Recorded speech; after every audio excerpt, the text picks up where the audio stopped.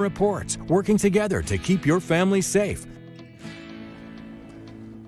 A warning from Consumer Reports this morning. Chances are you have heard about the older 3G cellular networks being phased out to make way for 5G, which is the super fast new network for smartphones and other wireless devices. But Consumer Reports says as wireless carriers begin shutting down 3G networks, millions of connected cars might lose important safety features. Consumer investigator Lauren Verno explains what you can do about this.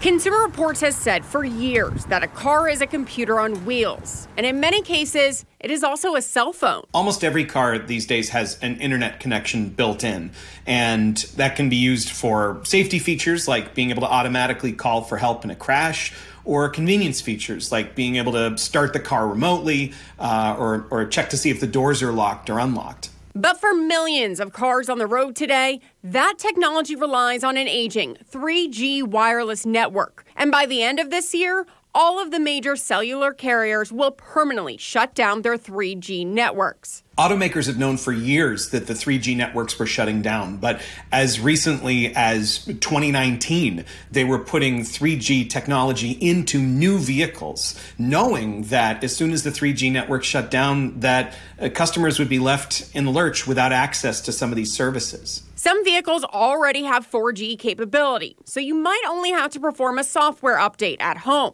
the same way you would on a phone or laptop to keep your car's connected services.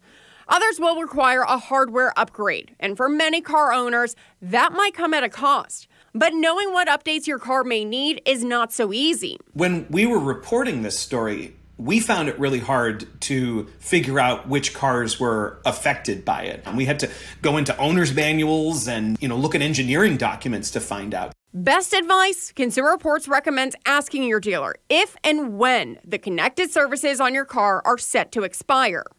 You can also check your make and model online. We've got a link to Consumer Reports' list of cars that could be impacted by the 3G shutdown on our website. Just go to newsforjackson.com/Consumer Reports and look for a direct link inside this story. I'm Consumer Investigator Lauren Verno, Channel 4, the local station.